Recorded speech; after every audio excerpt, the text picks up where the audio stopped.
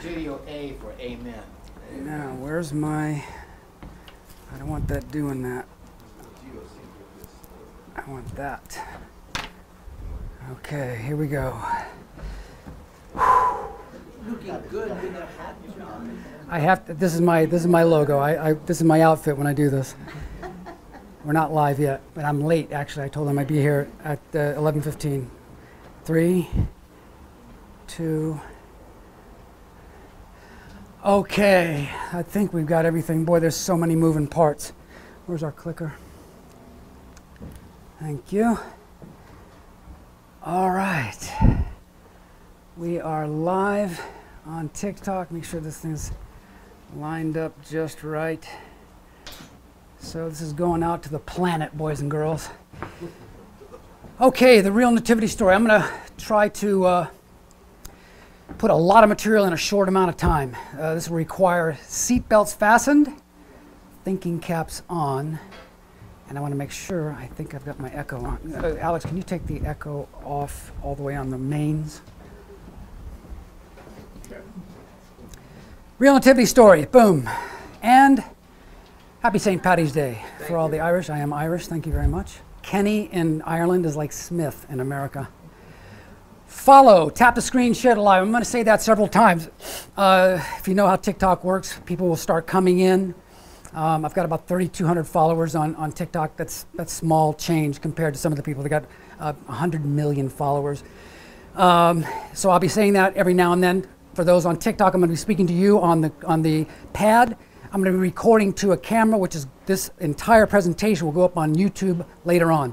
Let's ask the question, is new truth being revealed at this time? Yes.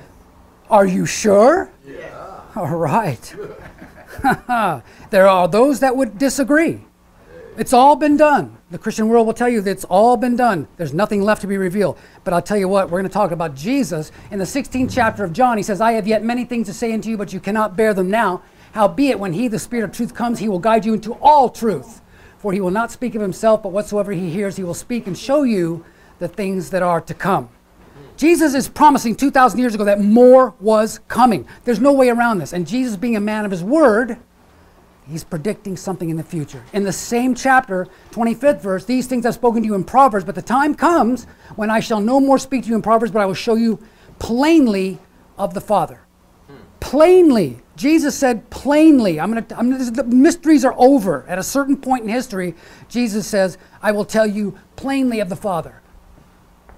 Every now and then, if someone comes in, right now, there's only 6 people right now, as they come in, and if they ask a good question, I might respond to it live. We'll see. So Adam and Eve were in the ideal according to Scripture. We're going to be dealing with the scriptural story of the fall and the life of Jesus. But we have to establish something that truth is being revealed. Something new is coming. And it's very easy to show this from a historical chart. Adam and Eve in the Bible were in the ideal. They had a fall. 2,000 years from the fall, Moses comes with the 10 commandments in the Old Testament, rails to run on. Thou shalt not. Don't do this, do that, boom. Because out of this chaos, imagine after the fall, how screwy the world is. In Genesis 6:6, God says, I repent that I have made man. The flood of Noah comes, wipes everything out. God starts all over again. 2,000 years from Moses to Jesus, Jesus comes to the New Testament Gospels and says, I am the fulfillment of the law. God is actually not canceling the Old Testament, but God is trying to bring the Old Testament Jews and the Israelites out of that into something brand new. Jesus said, I am the fulfillment of the law and the prophets. The first 5 are vertical, between man and God. The second 5 are between people. Jesus comes. Jesus is, for all practical purposes, and you can't say the K word on TikTok, I will say unalived. The word is unalived. I will say it assassinated. And he says, I've got to come back, which brings us to the second coming and the completed Testament age. Remember, Jesus said, I will reveal everything.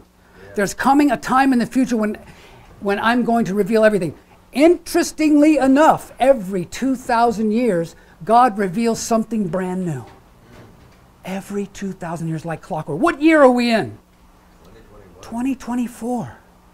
We're 24 years past this point. We should not be surprised that God is opening up a brand new phase of his providence right now. That means our antennas have to be up, our seatbelts have to be fastened, our hearts and minds have to be open. to grab my orange juice. And tasty it is. So, God is the driving force behind history, bringing back the ideal.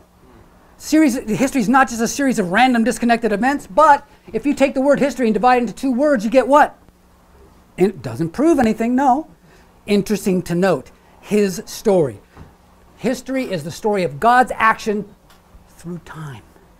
Through time. So, this, interestingly enough, Easter season, right? Well, this is called the creche scene historically. Baby Jesus in the barn, the animals, etc., etc. And it's been depicted in any number of different ways. From the sublime, Reuben, oh, the angels and this and that, to the absolute ridiculous and everything in between, right? But we have to ask ourselves a question. What's wrong with this picture? We look at this too adoring, like, oh, look at the baby, look at, there's a sheep right there, how cute, how wonderful. Do you understand what this is? This is a barn. And this is a manger. What's wrong with this picture? Well, there's a camel, there's a cow, there's 3 sheep, a donkey, and Jesus in the middle of it all. What's a manger in the Bible? See, we have to pull the story apart piece by piece to really understand it in depth. When the child Jesus was born, his mother Mary laid him in a manger, Luke 2:7. The word manger comes from the Latin word manducare, which means to eat. A manger or crib is a wooden or stone feeding trough or food box that holds hay for larger farm animals like cattle, horses, and donkeys. So in that manger is more than likely animal saliva, unchewed food parts, etc. It's filthy. It's absolutely disgusting place to lay a child. We're going to go on about that a little bit in the future here. So, we have to ask ourselves the question, how is it that Jesus could have been born in this situation? It's easy to say, well, that was just the will of God. But there had to be a process. There had to be a process for him to end up like that. And to understand that, we have to go back to beginnings. Some of these slides I'm going to compress. I'm going to just tell you what the content of the slide is because there's a lot of text, all right? Every 2,000 years drops for most of it. Stick with me, user 568. Stick with me, my friend. I'll tell you why Gramps is teaching fairy tales. That's the kind of comments you get. I love it. I thrive on that stuff. Malachi says in 4:5, behold, I will send you Elijah the prophet before the coming of the great and dreadful day of the Lord. He will turn the heart of the fathers to the children and the heart of the children to the fathers, lest I come and smite the earth with curse. Important point here is God is promising that Elijah the prophet is going to come. He's been dead for 800 years when this comes around. Last chapter of the last book in the Old Testament. I will send you Elijah the prophet. This is extremely important. Keep this in mind. Now, in Luke chapter 1, this essentially says Zechariah is the high priest in Judea. Him and his wife Elizabeth are well-stricken in years, it says. Well-stricken in years, in other words, they can't have a child. Very difficult, almost impossible for Elizabeth to have a child at this point. He's supposed to burn incense in the temple. There's a whole multitude of people praying outside the time of incense. This is important. This seems like nothing. It's just telling you there's a bunch of people outside the temple, but this is critically important to the story. There appeared to him an angel of the Lord, and Zechariah saw him. He was troubled, and fear fell upon him. The angel said, fear not, for your prayer is heard. Your wife Elizabeth shall bear you a son, and you'll call his name John. Now, here's where it gets interesting, and this is where you have to pay attention. He shall be filled with the Holy Ghost even from his mother's womb, and go before him in the spirit and power of Elias, to turn the hearts of the fathers to the children, and the children and the disobedient of the wisdom to the just, to make ready people prepared for the Lord. Remember, Malachi chapter 4, I will send you Elijah the prophet. The angel Gabriel saying to Zechariah, your son is going to go forward in the spirit and power of Elias. Elias and Elijah are interchangeable in the Old and New Testament. It's like John and Johnny, Bobby and Robert, right? Elias, they're interchangeable. So the angel is telling Zechariah, your son is going to be Elijah. He's going to fulfill that. What does Jesus say about John the Baptist? In Matthew 17, and disciples asked him, saying, why then say the scribes that Elias must first come? This tells us 2 very important things.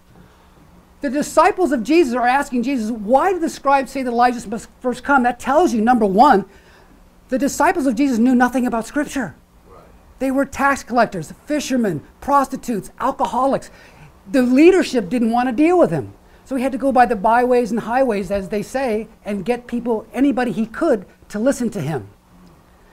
And two, the scribes are sending people behind Jesus' back and trying to pull his disciples away. Look, how can your boss be the Messiah?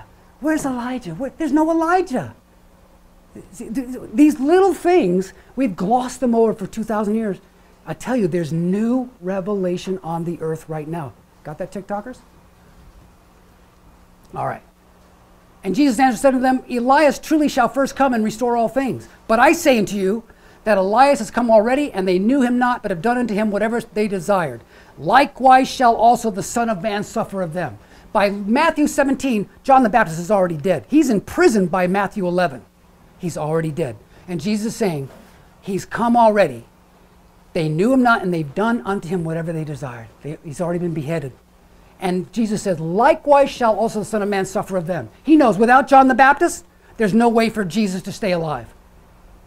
This is an unusual concept, but this is true, and we're going to bear it out here as we go along.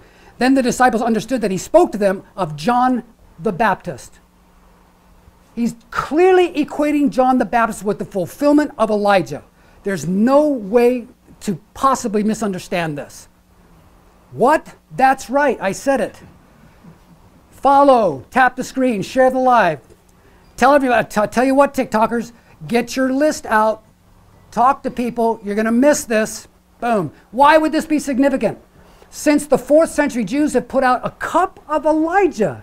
Interestingly enough, every Seder feast, the seat of Elijah, where Elijah presides over circumcisions and ritualistic sacrifices within the Judaic tradition, they want Elijah should be preceding and presiding over these festivities, and a place for Elijah. There's always an empty seat, a plate, a cup, and they leave the door open just in case Elijah comes.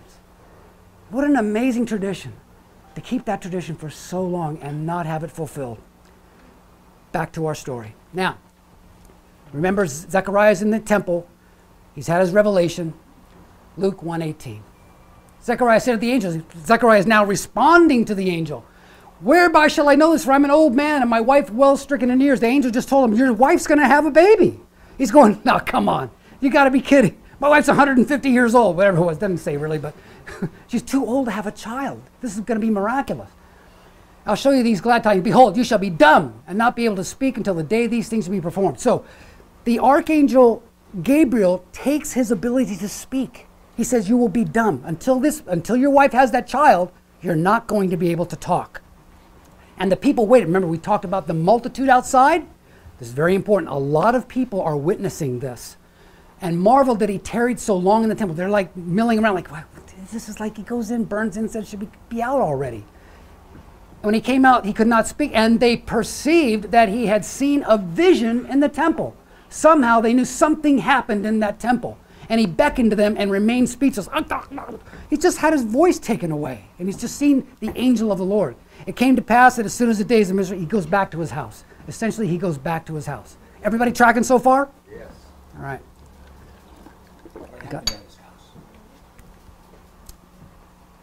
Oh, he just went back to his house. After this responsibility to burn incense in the temple, he just returned back to his house.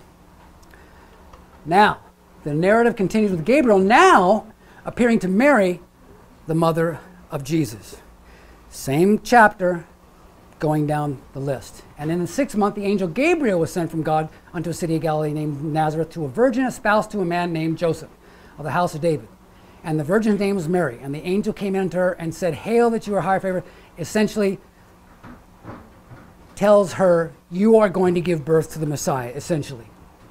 His name will be called Jesus. Now, another important point, to a virgin espoused to a man named Joseph. That's engaged. That's not married, that's engaged. All right? It continues. Mary said to the angel, how shall this be, seeing as I know not a man? To know a man, to have knowledge of a man in Old Testament parlance, is to have a sexual relationship. She's not had a sexual relationship with anybody. The angel said, the Holy Ghost will come upon you. Basically, the angel says, don't worry, the Holy Ghost will come upon you, and that holy thing will be called the Son of God. And your cousin Elizabeth, she has also conceived a son in her old age, and this is the 6th month with her, who was called barren. For with God nothing shall be impossible. In the very next verse, boom, Mary gets this revelation from the angel Gabriel, and she arose in those days and went into the hill country with haste. Quickly, she gets the revelation and immediately does something about it. Into a city of Judah and enters into the house of Zechariah and saluted Elizabeth. Very important. Well, you would think, it makes it sound like she walked across the street and knocked on the door. But no. This is where she gets the revelation. She's got to go here. That is, 60 miles. What? Yeah. Nobody's really examined this. This is like, hey, Zach, I'm here. No. There's no evidence she went with anybody either. Wow. This is historians put her between 14 and 16 years old. Very young girl. It continues. It came to pass that when Elizabeth heard the salutation of Mary, Mary's now coming to the house, the babe leapt in her womb, and Elizabeth was filled with the Holy Ghost, and she spoke out with a loud voice, "Blessed are you amongst women, and blessed is the fruit of your womb." So Elizabeth somehow knows of this revelation. Clearly, she's somehow received the fact that her cousin, Mary, is going to give birth to the Messiah. And whence is it that the mother of my Lord should come to me? Blah, blah, blah. Luke 1:45 to 55 is called the Magnificat. In the Catholic Church, there's 10 verses there. Glory is the Lord of David, and they go on, extolling the virtues of what's happening right there. So this essentially is Mary coming to Zechariah's house, greeting Elizabeth, who is, remember, already 6 months pregnant. The babe leapt in my womb. This is Elizabeth. Mary is not pregnant. Luke 1:56, and Mary abode with her about 3 months. Scripture says she abode there 3 months and then returned to her own house. What? All the way back. You might say, well, of course, Mary went to Elizabeth's house to help her with the birth. After all, they were cousins, according to Luke 1:36. However, seatbelts fastened, thinking caps on. Luke 1:57, the very next verse. And Elizabeth's full time came that she should be delivered, and she brought forth the son. Mary is out of the house. She didn't go there to help with that birth, because it says she stayed there 3 months and left, and then, chronologically, then Elizabeth has the baby after Mary's gone from the house. Small point, remember it. Chronological. Why does Mary leave Elizabeth's house perhaps days before the birth of Elizabeth's son? There is no further record of any cooperation between these two families henceforth, save for Jesus' baptism by John the Baptist in Matthew 3:16. There's nothing in it. The families do nothing with each other. Zechariah gets a revelation. Elizabeth gets a revelation. Joseph gets a revelation. Mary gets a revelation. You would think they would be sticking together like glue. My gosh, they should be 3 feet off the ground.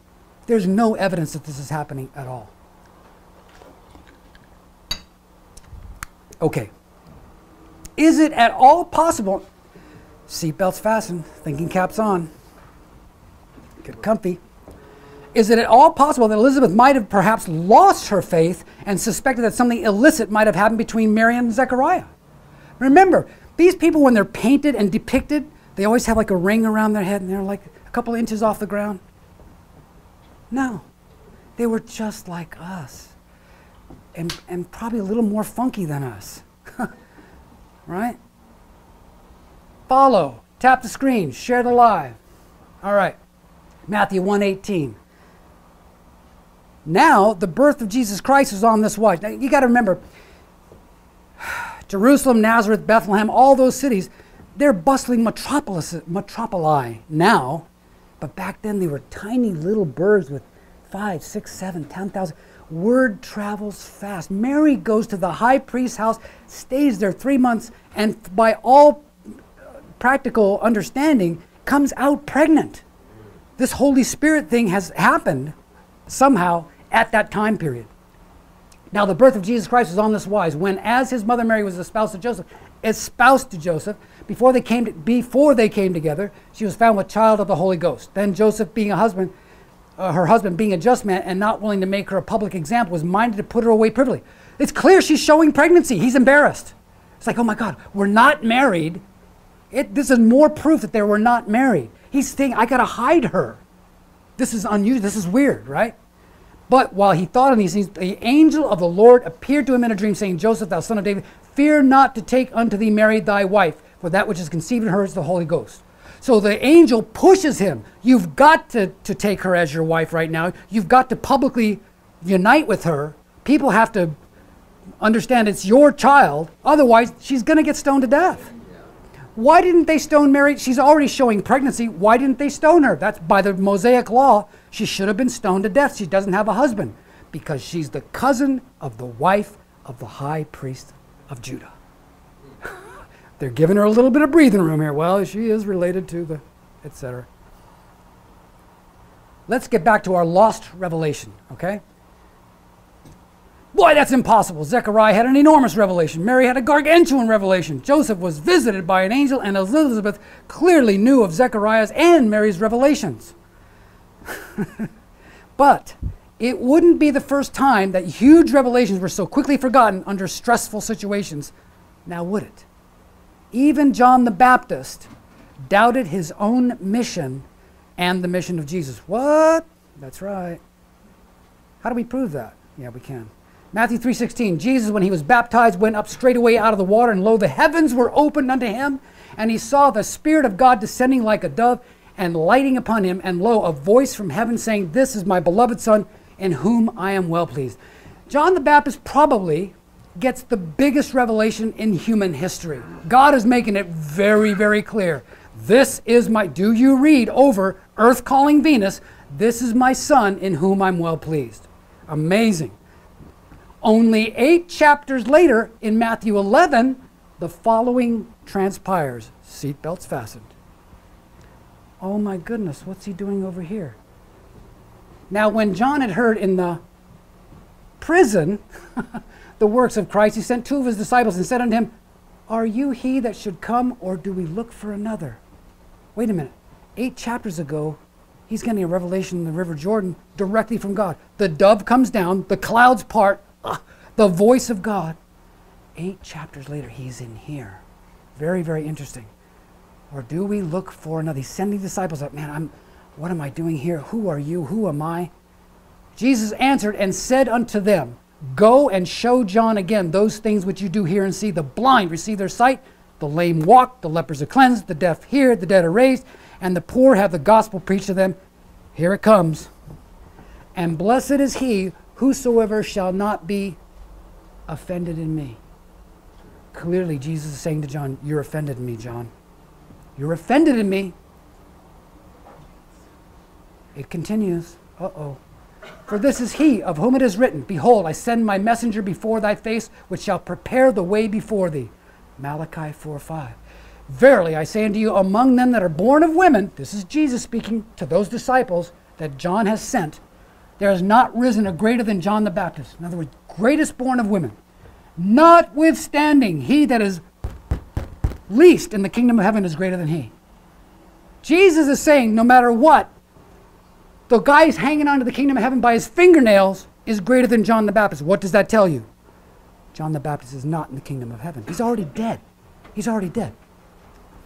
And now the kingdom of heaven suffers violence, and the violent take it by force. For all the prophets and the law prophesied until John, and if you will receive it, this is Elias which was for to come. Jesus clearly says this is Elijah that you guys have been waiting for hundreds of years. 400 years.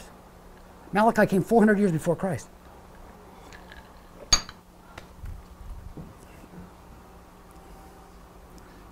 Matthew 17. Again, reiterating, why then the scribes say Elias must first come? Elias has come already.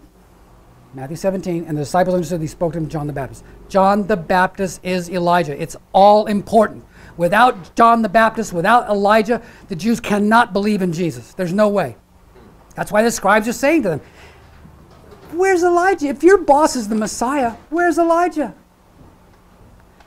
Here's why he didn't know he was Elijah. John 1:19. And this is the record of John when the Jews sent priests and Levites from Jerusalem to ask him, who are you? They sent the Levitical group. These are the guys that are going to adjudicate the law. Somebody has to die. Oop, somebody has to be unalived. Sorry.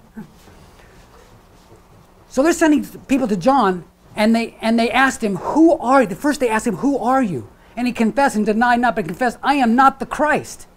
For him to answer like that, they must have asked him, are you the Messiah?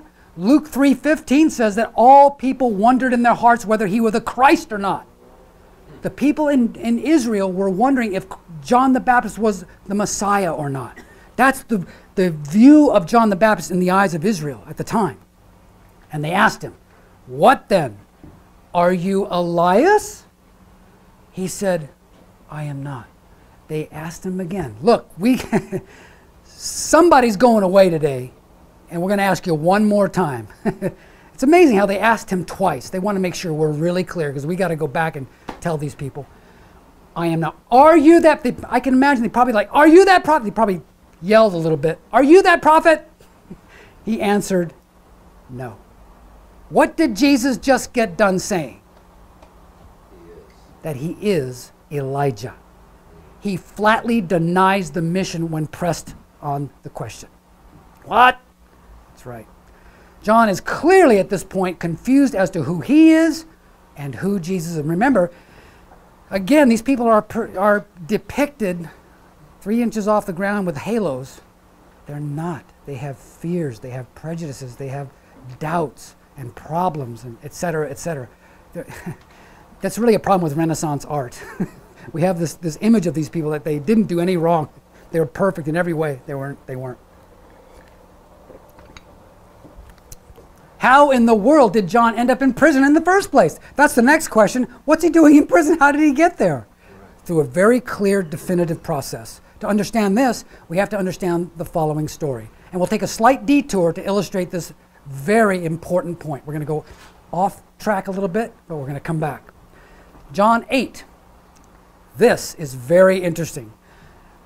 Jesus went unto the Mount of Olives, and early in the morning he came again to the temple, and all the people came. I'm going to read this all because this is so important. There's so much here. He sat down and taught them. The scribes and Pharisees brought unto him a woman taken in adultery, and when they set her in the midst, they said unto him, Master, this woman was taken in adultery in the very act. Now Moses in the law commanded us that such should be stoned.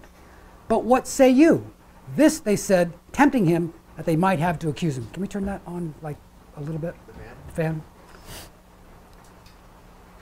Very interesting. So what's happening is they've caught a woman in adultery.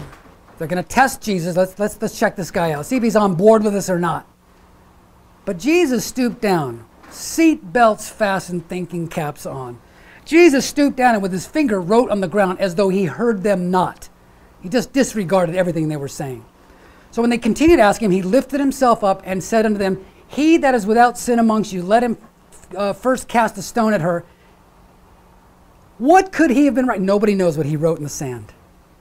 I know what he wrote in the sand. The only reason why he would say something like that is in the sand, he had to have been writing the names of women that those guys were involved with. Do you think as the Son of God he did not know what they were up to? Adultery was widespread and very common in the Jewish community at this time. He's writing the name of women. Remember, he didn't accuse anybody. He just wrote. And then he stood up and he says, He that is without sin among you, let him cast the first stone. Check it out. And they which heard it being convicted by their own conscience went out one by one. The only thing that would have possibly made someone drop a stone at a stoning was their own conscience. Oh my gosh, he knows who I've been involved with. Oh my goodness. So they just quietly drop the rock and book it, right? Beginning at the eldest, even to the last, and Jesus was left alone, and the woman standing in the midst. When Jesus had lifted up himself, he saw none but the woman. He said unto her, Woman, where are those your accusers? Has no man condemned you? She said, No man, Lord. And Jesus said unto her, Neither do I condemn you. Go and sin no more. How terribly interesting. What could he have been writing in the sand? The only thing could have been the names of women, that all those people that were fully ready to kill this woman caught in adultery, they were already involved in the same activity. Boom. Convicted by their own conscience. It's the only thing he could have possibly been writing in the sand. Word of this incident must have gotten back to John, and in the ancient Judaic tradition, this is impossible for John's disciples to accept. Can you imagine John's disciples seeing this and going, oh my God, I can't believe this guy. They run back to John. John, do you know what we just saw? Your boss forgave a woman caught in adultery. Come on. How long are we going to put up with this? Clearly violates the Levitical law that a woman caught in adultery should be stoned to death. What does John do? John is now in the unenviable position to have to make a decision that, unbeknownst to him, will determine his destiny, the destiny of Jesus, Israel, and the world for the next 2,000 years. Matthew 14, 1 and 12. For Herod had laid hold on John and bound him and put him in prison for Herodias' sake, his brother Philip's wife. For John said unto him, it is not lawful for you to have her. He's accusing Herod of adultery with his brother's wife. Jesus is forgiving adultery across the town. John should have been there going, yep, that's exactly what should be happening. Endorsing Jesus' activity. And when he would have put him to death, he feared the multitude because they counted him as a prophet. Herod's in a real sticky wicket now because there's a whole bunch of followers of John. But at the same time, his daughter, he's promised his daughter whatever she wants. But when Herod's birthday was kept, the daughter of Herodias, Salome, danced before them and pleased Herod, whereupon he promised with an oath to give her whatever she asked. There's another scripture that says, up to half of his kingdom. Wow. And she, being before instructed of her mother, the mother says, give me here the Baptist's head on a charger. This is not the daughter's desire. It's the mother pushing the daughter to execute John the Baptist. And the king was sorry. Nevertheless, for the oath's sake, and they which sat with him at dinner, he commanded it to be given her. And he sent and beheaded John in the prison, and his head was brought in a charger and given to his daughter, brought it to her mother, and his disciples came, took up the body and buried it, and went and told Jesus. Now, we can see just how an enormous revelation can be quickly forgotten under pressure. So we shouldn't be surprised that everybody lost their revelations. It happens under pressure. Back to Elizabeth. Now we're coming back on the story. So, now the birth of John the Baptist. Her neighbors and her cousins, let me do this. And her neighbors and cousins heard how the Lord had showed great mercy upon her, and they rejoiced with her. And it came to pass that on the 8th day they came to circumcise the child. John the Baptist has now been born. They called him Zacharias after the name of his father. That was the Jewish tradition. You name the firstborn son after the father. But the mother answered and said, no, he shall be called John, because the angel told him, you'll name him John. And they said to her, but there's none of your kindred that is called by this name. They made signs to the father. Remember, he can't speak. The angel said, you're not going to be able to speak until these things are done. How he should have him called. And he asked for a writing tablet. Back then they would use a wax tablet. If they couldn't talk, they'd have a wax tablet and a stylus. And he wrote saying, his name is John. And they marveled all, and his mouth was opened immediately, and his tongue loosed, and he spoke and praised God. Fear came on all that dwelt round about them, and these sayings were noised abroad throughout the hill country of Judea. This is huge for the people of Israel. Huge. A miracle has just happened. They've been waiting for the Messiah. They've been waiting for Elijah for a long time. And all they that heard them laid them up at the heart, saying, what manner of child shall this be? And the hand of the Lord was with him. Interesting. See how this is all kind of coming together? Later on in the book of Luke, in a mere 2 chapters, it jumps from John the Baptist's birth to his ministry at 30 years old. And as the people were in expectation, all men mused in their hearts of John, whether he were the Christ or not. Remember, we're talking about the birth of Christ. How did Jesus end up in a barn? How did Jesus end up in a barn? Remember, Matthew 17, Jesus has equated John the Baptist with the promised Elijah. Well, what's that got to do with this? We're getting there. We're getting there. Patience, my children. Yeah, Luke 2.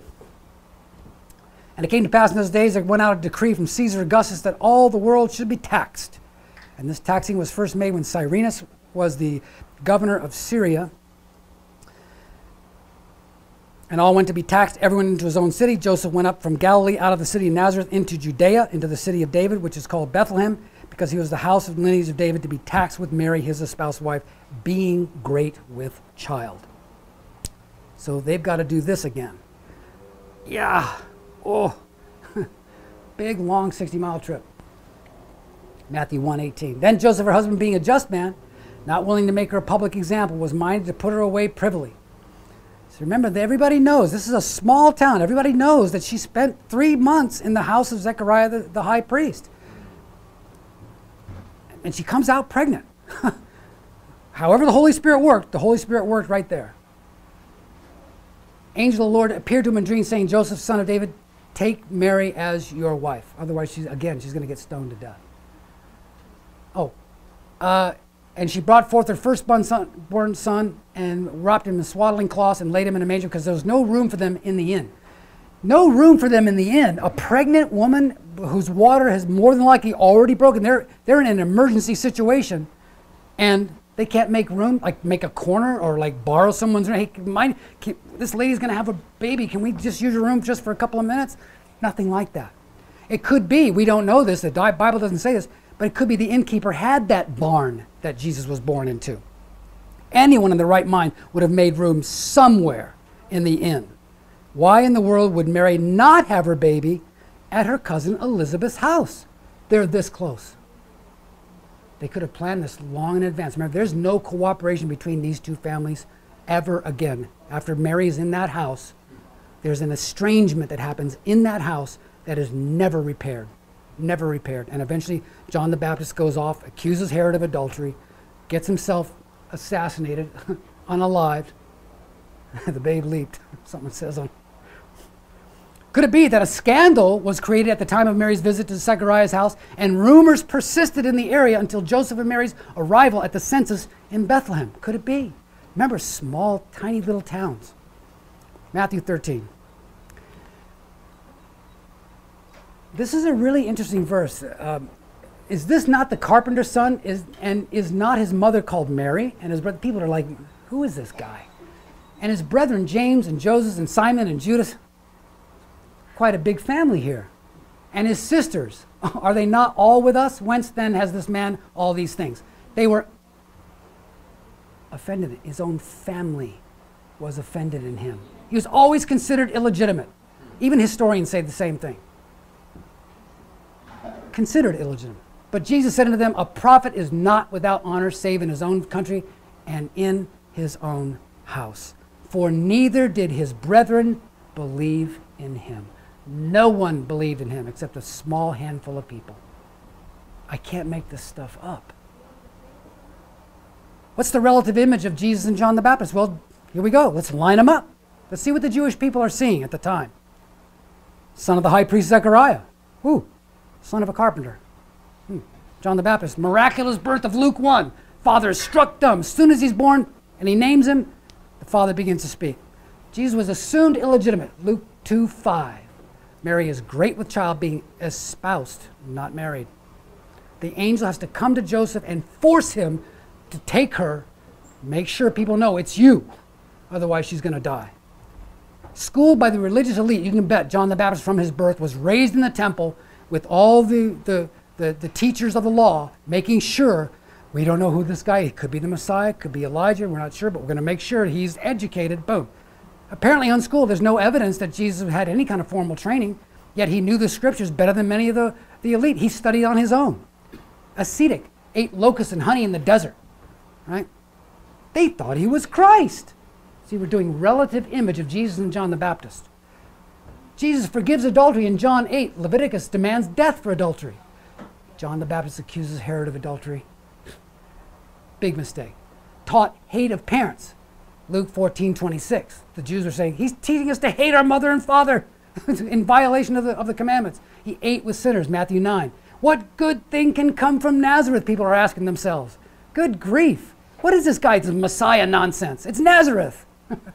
Fulfillment. He said, I am the fulfillment of the law and the prophets. In the eyes of Israel, if we make claims like that, you're dead man walking if a second party is not testifying. If there's no John the Baptist there, when Jesus says these things, in fact, in John 8, They say, you testify to yourself, therefore your testimony is not true. In the mouth of two or more witnesses, every word shall be established. And then Jesus finally, this is the straw that breaks the camel's back. In Matthew 9, he says, that you may know that the Son of Man has power on earth to forgive sin. Rise up, take your bed and walk. Your sins are forgiven. It goes on to say, who can forgive sins but God alone? It's like the Jewish people are just going nuts. Like, we can't deal with this. This is crazy. John, simply through the force of his reputation and authority, could have led everyone to Jesus and thus to the world in short order. What does that look like? And we're winding down now. A couple more slides and we're done.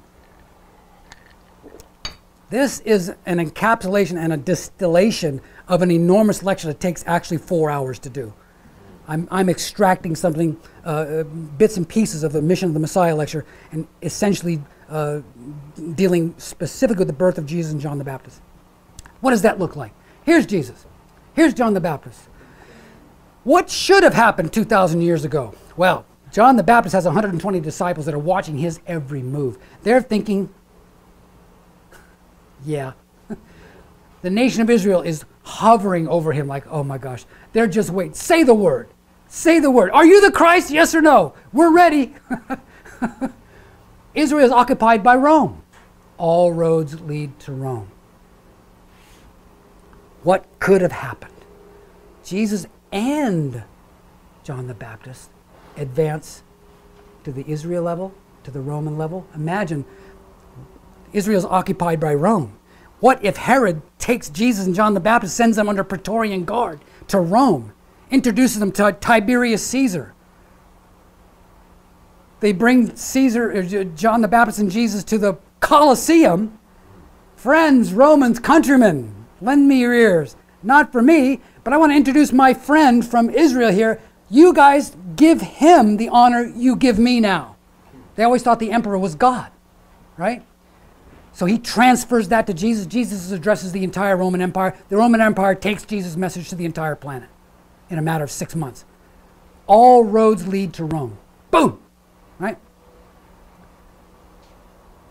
There was a man sent from God whose name was John. The same came for a witness to bear witness of the light, that all men through him might believe.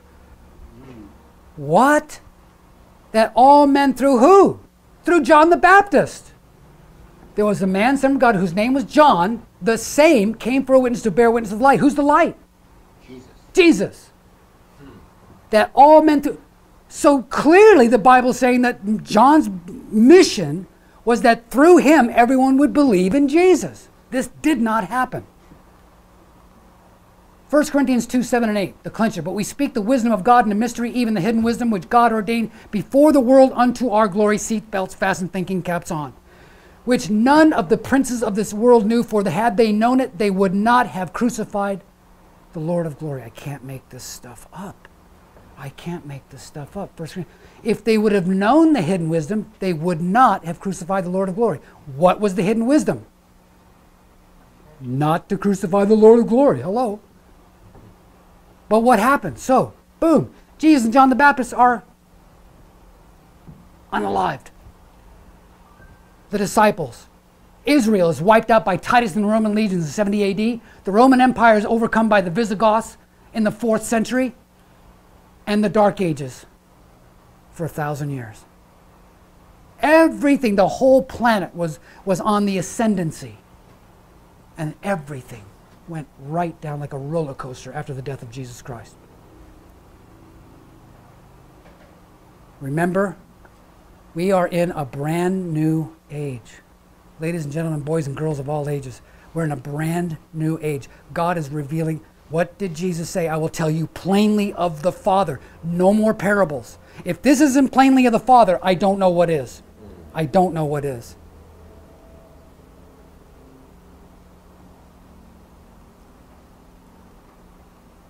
So, that story looks a little bit different now, doesn't it?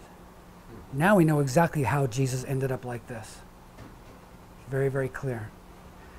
Those on TikTok, you can see this presentation tonight on YouTube. All right. Thank you very much for being with me. And I'll say goodbye to the YouTuber or the TikTokers right now. Thank you very much for being with me. Amen. That's it.